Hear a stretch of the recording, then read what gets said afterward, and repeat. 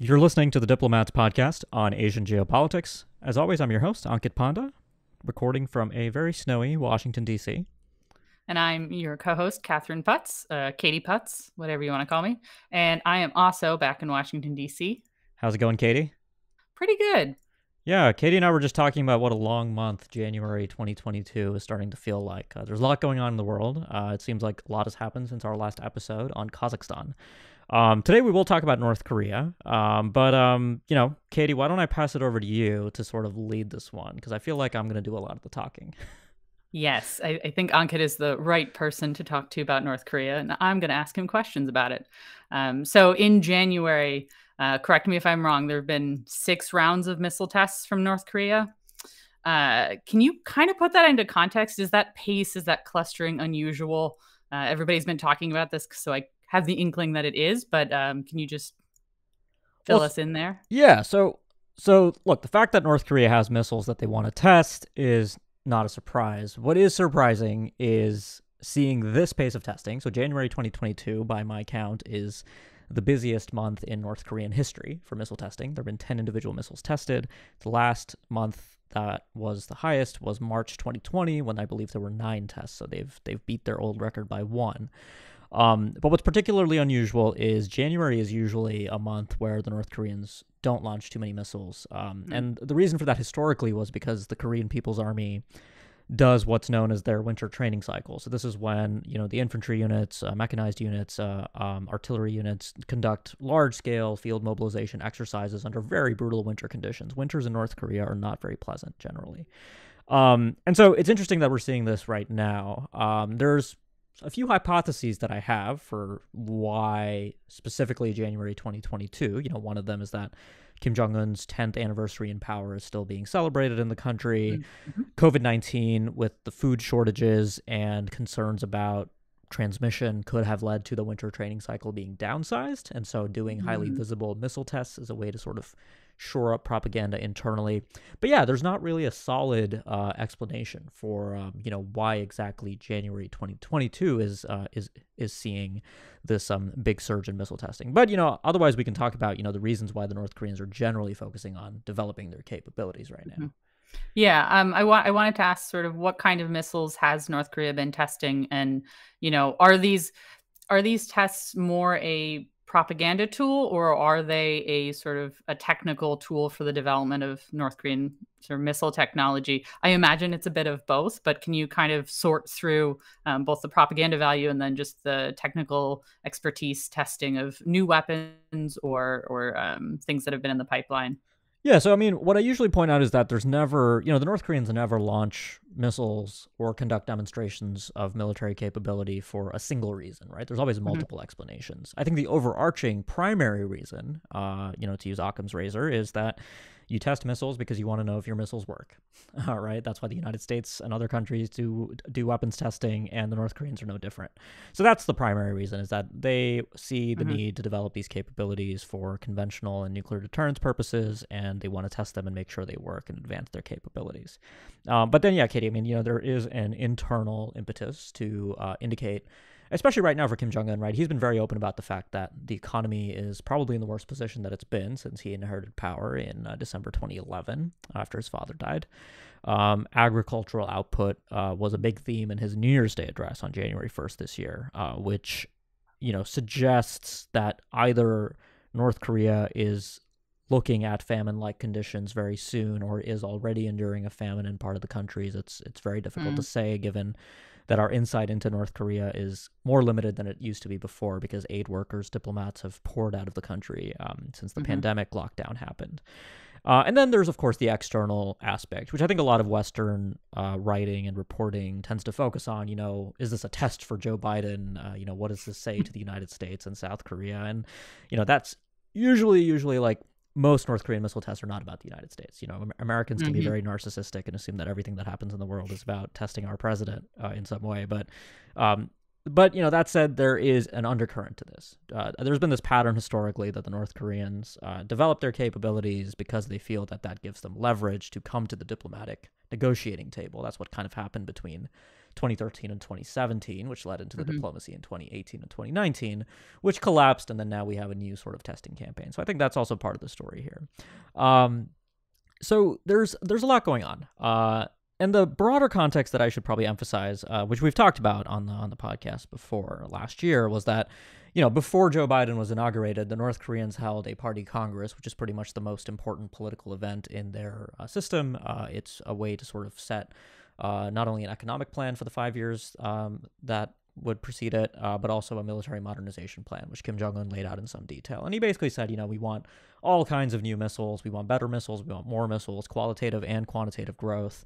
So, go forward and do these things that I command you to do, is what basically Kim Jong-un told his national defense sector. And they've been busy. September and October 2021, they introduced quite a new range of capabilities.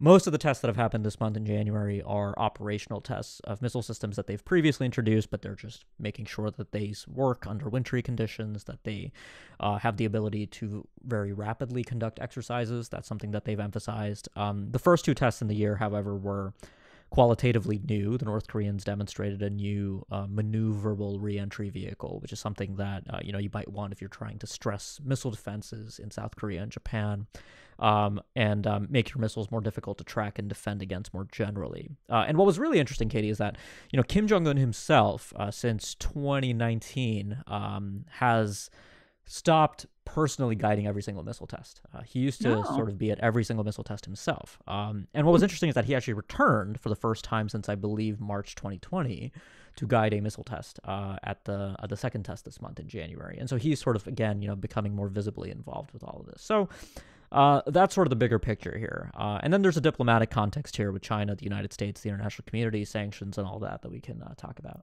Yeah, I was going to ask, do you anticipate sort of the missile testing pace to peter out for February? Beijing is going to be hosting the Olympics. It might be at least reported as a negative for North Korea to be firing missiles while world leaders are gathering in Beijing. But I'm curious what you think about the future. I imagine this kind of pace can't be kept up indefinitely, but what do you think about that? And then added to that, what is the view from the rest of East Asia?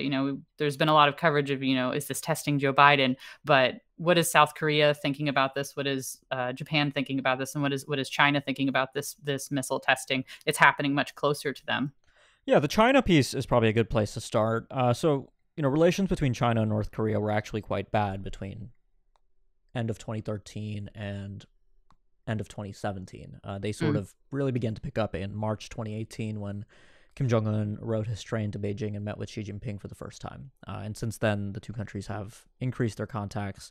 There's this pervasive notion that China and North Korea are, shoulder-to-shoulder allies, walking in lockstep. That couldn't be further from the truth. The North Koreans have always sort of mistrusted all the major powers, China included, Russia included, and certainly the United States, of course. But the point on testing and China's diplomatic calendar is interesting because when relations were poor, the North Koreans launched missiles. Let me see if my memory serves me. During the Hangzhou G20 meeting in 2016, the North Koreans launched, I believe, 3 missiles. During the Belt and Road Forum's inaugural meeting in 2017, they launched missiles. I think they launched missiles during other prominent Chinese Communist Party plenums. So they haven't really been very respectful of China's internal political and diplomatic calendars. The Winter Olympics are interesting because I think right now, so China has basically, there was a UN Security Council meeting this month where the United States wanted to discuss North Korea, and China basically said, look, we're not going to support new sanctions. This is basically on the United States for not playing ball with North Korea in the diplomacy that happened in 2018 and 2019. And so the Chinese are still backing North Korea publicly at international forums. And, there's other variables that explain this, which is that geopolitics have changed between the U.S. and China tremendously since 2017, for instance. But I think, from the Chinese perspective, the Winter Olympics might actually matter less than the 20th Party Congress later this year, which I think is a much bigger deal for Xi Jinping. Potentially, Xi might indicate his plans to remain as leader for life or announce some kind of successor. It's not known yet. So I suspect the North Koreans are going to front load a lot of their testing into the first half of this year.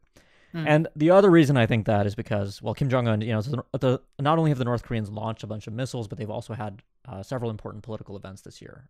We had the New Year's Day address. We had a Politburo meeting after the United States announced new sanctions. And what Kim Jong Un said was that two important anniversaries are coming up for the North Koreans. The 80th anniversary of Kim Jong Il, Kim Jong Un's father's birthday, is February 16th. That's coming up just in a couple weeks.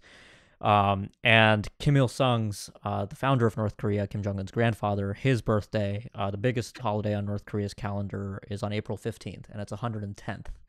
And Kim basically said that he wanted both of those anniversaries to be celebrated with splendor. Now, historically, it's not always true that when the North Koreans have big holidays, they do something big to celebrate, like a missile test or a nuclear test. But Kim has also indicated that he might be shedding his self-imposed moratorium on launching long-range missiles. So it might stand to bear then that these two anniversaries might coincide with the testing of longer-range capabilities that the North Koreans haven't tested since 2017. They could also just do a military parade or something else to commemorate the occasion. It I think remains to be seen. They could do a satellite launch. So there are a lot of possibilities. So in terms of the petering out, I would expect, it's going to be a rocky first half to 2022 at least. There's been a big emphasis right now on launching capabilities. The North Koreans have also really reacted poorly to the fact that the Biden administration announced new sanctions against them. Kim in October 2021 told the United States that, he doesn't really care about the words that are coming out of the Biden administration, because the Biden administration, to their credit, has been saying a lot of the right things, right? They've been saying that we're not hostile to North Korea. We don't want to change the regime. We will meet North Korea anywhere, anytime to talk about anything. And as far as Kim Jong-un is concerned, none of that is impressive because he wants to focus on behaviors. And the most significant behavior in North Korea's estimation is the sanctions. And the North Koreans have basically interpreted that to mean that the Biden administration is just like all of its predecessors, right? The old pattern is that the North Koreans launch missiles, the U.S. sanctions them, and, it goes into a cycle. So, overall, I'm not very optimistic that, this is going to peter out anytime soon.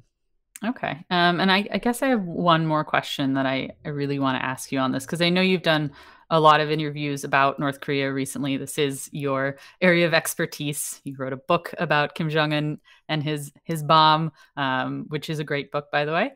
But, when you're talking about North Korea and people are asking you questions about North Korea and missile testing, what are we missing? Do you think that we're focusing on sort of too much of this signaling aspect of missile testing? I'm curious, what do you wish someone would actually ask you about when it comes to North Korea and missiles and the nuclear program? Well, so, you've probably realized this by now, but I tend to focus a lot on internal North Korean explanations for what the North Koreans are doing. And I think a lot of the discourse and a lot of the reporting, does focus on the signaling thing. For instance, did the fact that Biden withdrew from Afghanistan prompt North Korea to launch missiles, or, is what's happening in Ukraine showing the North Koreans that the U.S. is weak? Does a butterfly flap its wings in Brazil? Yeah, exactly. And, all of that is I think a distraction, even if it makes for good headlines, I suppose. But really, it's about taking the North Koreans seriously, right? The North Korea, I don't want to make the North Koreans sound like they're easy to understand. By no means is that true. Everything that we interpret from their state media, for instance, is carefully manicured propaganda for the precise consumption of outside analysts. But the North Koreans do tell us quite a bit, right? I think it's worth taking Kim Jong-un's words seriously. He tells us what he wants the North Korean national defense sector to do. You can also look at the newspapers. You can look at North Korean state media. You can look at what they're telling their own people. For instance, one thing I'll just highlight is that just this past week, Katie, there have been 2 missile tests. The North Koreans just reported on this in their state media. But the front page news in Norang Shinmun, the newspaper of the Workers' Party of Korea, the front page news wasn't that they launched missiles. This was sort of page 3 news. The front page news was that, Kim Jong-un toured a new agricultural facility and to indicate that, food output is going to go up. And so the message is still very much economic internally because he's been very open about the fact that things are going poorly. And a lot of this, I think, really falls by the wayside, where we focus a lot on the missiles. And, for good reason, they are, I think, meaningfully a threat to the region. But everything else that's happening in the country sort of doesn't really get appreciated. And I think that's really quite important, especially with diplomacy. I think COVID assistance, humanitarian aid are probably two of the areas where I think there's an opportunity to seek out some kind of positive outcome with the North Koreans, right? We can talk about how much we want denuclearization, but ultimately, I think looking at what the North Koreans are struggling with right now, and I think interpreting what might be a useful place to start from that is something we could stand to do a lot more of. Yeah, that makes perfect sense. You can kind of look at this and see areas where there's potential for something, as opposed to a brick wall that has been hard to surmount in a long time when it comes to the nuclear program. Well, I think that's all I've got. Do you have any other additional thoughts about? No, I mean, unfortunately, I think we're going to be probably talking about North Korea not Yeah, too I think long we're going to from come now. back to this again. Yeah, so I think we can leave it there for today, Katie. And I guess the only other thing to flag is we're looking forward to an election in South Korea in March. North Korea policy is not a big part of that because South Korean voters tend to vote on along internal issues are much more important again. But something to flag for our listeners. So good to join you, Katie, and thanks for the great questions. Yeah, thank you very much.